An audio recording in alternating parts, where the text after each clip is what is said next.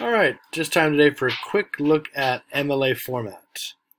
Now, MLA format is the format that you're going to want to use in this class. It is usually kind of the standard college format, but it is not for every course. Some courses use different formats. But for English and the humanities, you're going to find that MLA is pretty much standard. So some of the basic things you'll note here is that you will, on the first page, an inch down, have your heading, which includes your name, Professor DeFrance in this case, English 1, and the date, 1-inch margins all the way around. So you have a 1/2 inch here margin at the header, which will have your last name and the page. MLA papers are double spaced. You do have a title. Those are all parts of MLA format. When you're doing a basic citation, what you want to do is you want to end with the last name and the page. So if you're citing a book, you want to end with the last name of that author and the page on which it occurs. So that also works not just for books, but for in-text citations. Now, as you can see on this page, you have the full there's someone in the background here.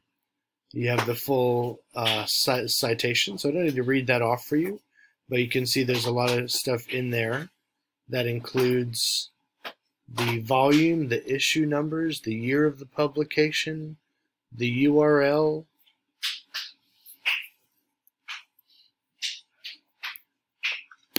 Now, commonly today we use online resources.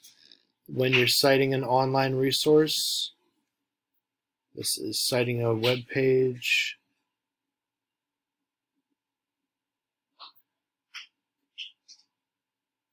When we're citing a web page, we'll include the author's last name and the title. So here, if we have the title, we actually have it in the, in the sentence. We have our quotation there. We have author and title.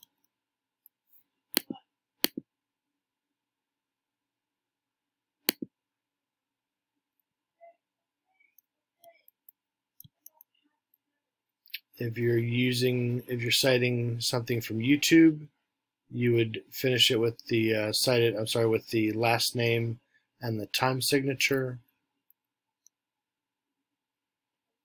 Citing a play or transcript is the same. Either way, those look the same. All right, so that's it for MLA format. Thank you.